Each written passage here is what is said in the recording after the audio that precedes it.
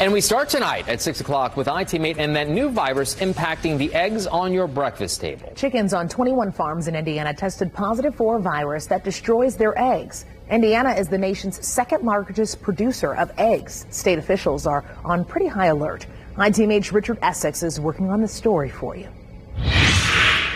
Egg drop syndrome has been isolated so far in farms in northern Indiana. You are not going to find these eggs in your refrigerator.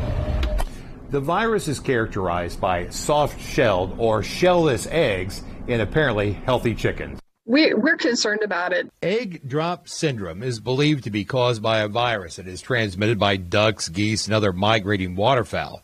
It is not a common virus. Indiana is one of 2 states where it has been detected. The virus does not pose a threat to humans. There is, however, still a lot to learn about this virus. Egg drop syndrome, there's still a lot that's not known about it. And so there's a lot of research yet to be done. It's very uncommon in the United States, and it's been found in Europe more. Once a flock tests positive, the farm is isolated and the virus runs its course. It is not fatal to the affected birds, and it is rare for a farm to lose its entire flock. So far, there are no reports of this virus in backyard or hobby flocks here in Indiana. According to the Board of Animal Health, the egg basket in Indiana is a big one. Every year, we produce in excess of 9 billion eggs every year. Makes us the second largest producer in the country. And not every egg ends up on your breakfast table. Many are used to restore flocks.